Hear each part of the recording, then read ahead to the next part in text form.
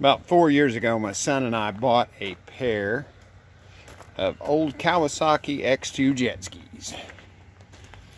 And since then, we've been modifying them, having a blast with them over the summers. This one on this side is my son's. It's 93. When we bought it, it was in about the shape it is right now.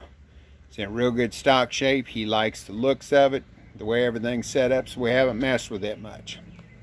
Mine is over here. It's a 92 model. It was a little more beat up, so we've done some custom work on it that I'll go through. One of the first things we did was, you see how the back of this one has the plastic trim around all this. Mine was all falling off, so I cut the back end back just far enough to get rid of the bolt holes, and then on both of them we shaved the sides down. They used to be squared off. We cut those down, keep you from whacking yourself on the squared off part, since mine was, like I said, was busted. We added bilge pumps to both of them, and the first addition was the handlebar assemblies.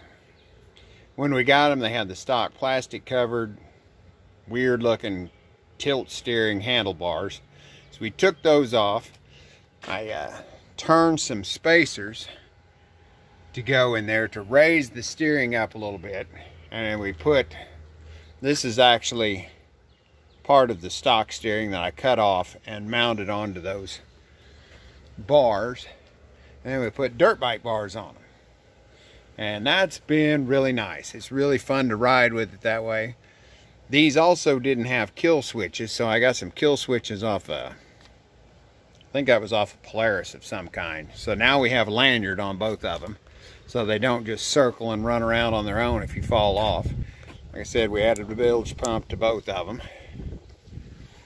The body work I've done to mine, see, they use stock, they have the fuel filter under the nose with a little cover. My cover was gone and broken. Well, it was broken, it wasn't gone. We did have it, the little piece that hooks it on was broken. So I turned it into an internal fill. So we fill it directly in the gas tank on the inside, and filled in that whole section up front where the original gas cap was. And then on the hood, you can see how his comes up and then blends into this piece here, and then on back to the seat. Oh, that's the trim knob, and I took the trim off mine because after running it for about a year, I never moved the trim, and it was just a lot of stuff that I didn't want on there. So I cut this section down, put some padding there, blended it into the seat, and then for about a year I still had the hump up here like his does.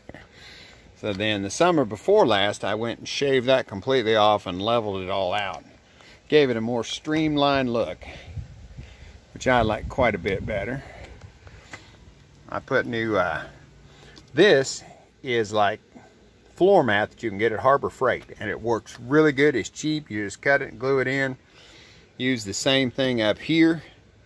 I tried yoga mat the first year, and yoga mat feels good on your feet, but once it gets wet, it is just slick as snot. So don't recommend yoga mat. Davis's has still got the factory bumper on the front. Mine was coming apart, so I took it off, filled in the holes around this. It looks pretty good.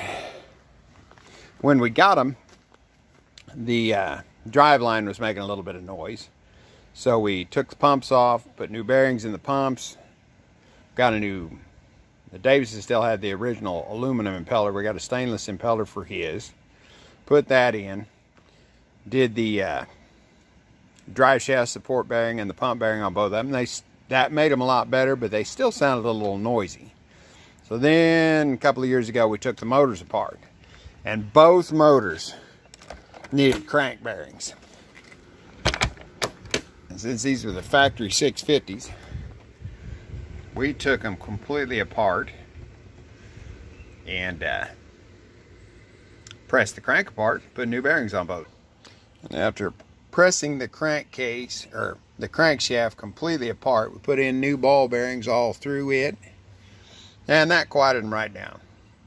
It wasn't too difficult getting the cranks lined back up when you're pressing them together, but it was definitely about the limit of what a 12-ton press will do. But we got them done. They both worked good. Everything on them was well within the 2000s run out. That's the spec for it. One other thing I did was when I changed this to top fill, you fill it right here. That's where the normal pickup tube is. Well, I moved the pickup tubes up in the front where it generally had the filler neck. The problem with that is the filler neck actually acts as a support for the tank to keep it from moving around. So that just left the 2 rubber straps, and I guess they bounce around a little bit. So what I did is stacked up some foam and put it right there, and you can see the indentation there. That presses down on the gas cap when you latch the hood, and that keeps everything nice and solid in place. We did put external fuel pumps on them because parts for the factory carburetors for the fuel pump they were more expensive to rebuild it than just get a whole new pump and mount it external. But it's about all. Still got the stock water box up there, stock pipes. They're 650s. They run pretty good. The oil injection is removed. They're all pre-mixed now.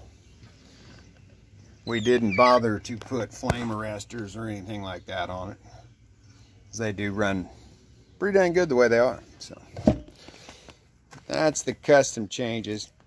Mine got some paint, obviously, from doing the body work. His has got some scuffs on the graphics, but other than that, it still looks great. They are a blast. I've had stand-ups before, and this was a nice kind of crossover between a full stand-up and a set-down. They handle good, and you can ride them most of the time standing up, but you can still sit down if you want to, and it's not terribly uncomfortable. We've never tried riding them 2 up. Haven't really seen any reason to, because they had up under here, they had a whole instruction panel, a vinyl graphic under there on how to mount these things 2 up. You had to do it a very certain way or you'd never get going on them. They're fun to ride. We've really enjoyed them the last few years.